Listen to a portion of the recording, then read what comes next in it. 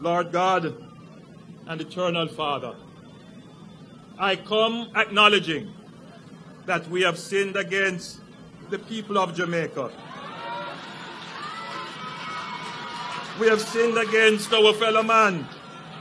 We have sinned against our family members and relatives. We have sinned against our neighbors, strangers and visitors.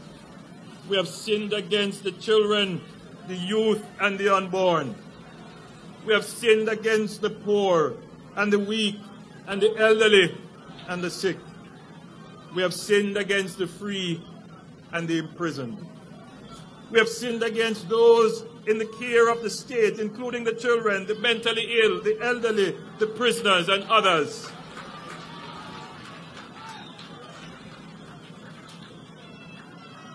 We repent, O God, of all our sins committed against these and all persons, local and international, in the name of Jesus Christ of Nazareth.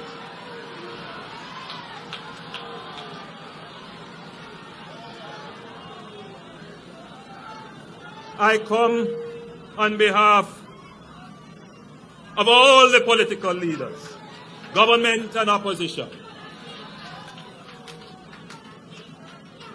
I come on behalf of the Parliament of Jamaica, all the cabinet members, all the senators, the legislature, all members of the judiciary and the penal system, and members of the security forces, O Lord.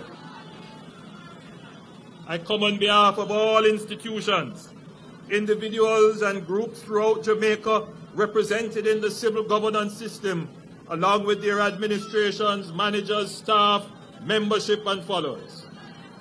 I come acknowledging that we have sinned against you. We have sinned against our people, and we repent, and we ask for forgiveness, mercy, and cleansing in Jesus' name.